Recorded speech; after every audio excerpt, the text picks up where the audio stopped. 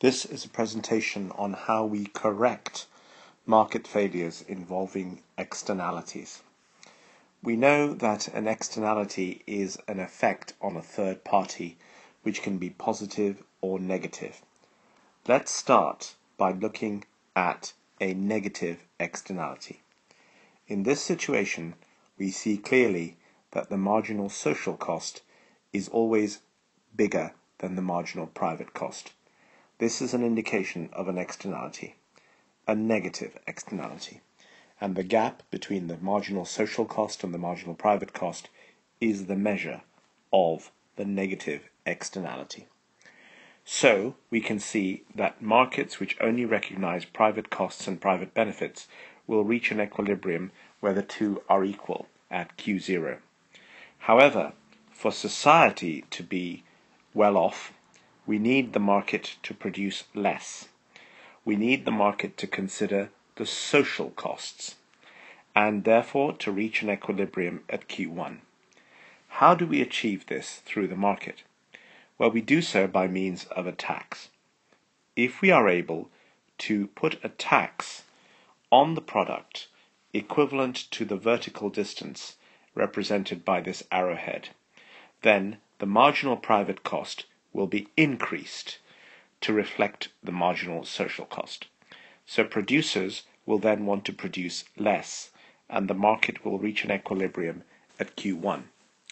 So this shows that by putting a tax on the product, we can actually increase the marginal private cost to make it look more like the marginal social cost and to ensure that the equilibrium of the market is reached at a lower quantity.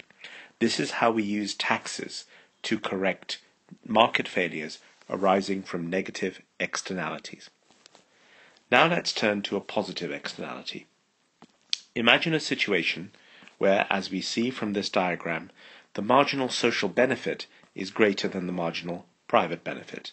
The difference between the two represents the positive externality. Because the market does not recognize the positive externality, it only looks at private costs and private benefits and reaches its equilibrium at Q0.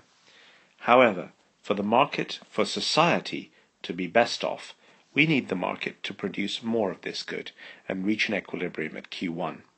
How do we achieve this? Well, we do so in the opposite way to what we did with negative externalities. Here, we want to reduce the marginal private cost to make it lower. And if we succeed in making the marginal private cost lower, the marginal private cost will reach an equilibrium with the marginal private benefit at Q1. How do we do this? Well, we do this with the opposite of a tax. We put a subsidy on the product equal to this vertical distance here. Thereby, we reduce the marginal private cost and cause it to intersect with the marginal private benefit at Q1. This is how we use subsidies to correct market failures arising from positive externalities.